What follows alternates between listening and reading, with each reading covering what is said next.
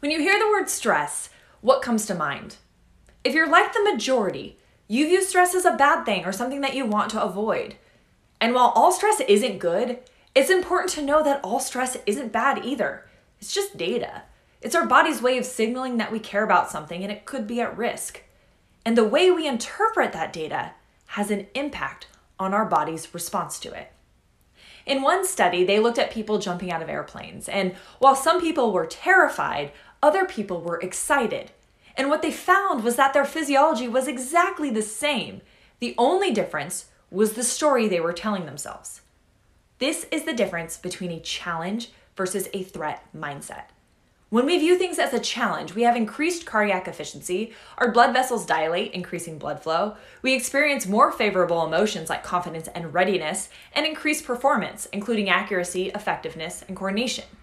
But when we view our situation as a threat, we experience decreased cardiac efficiency, our blood vessels constrict, we experience less favorable emotions like lack of confidence and fear, and lower performance, including impaired decision-making and cognitive decline.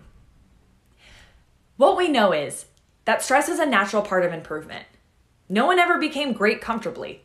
And so the story we tell ourselves about the stress we are feeling can have a great impact on our ability to perform.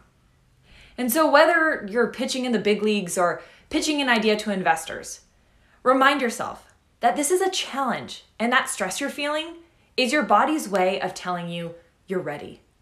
Because when you change your mind about stress, you change your body's response to it.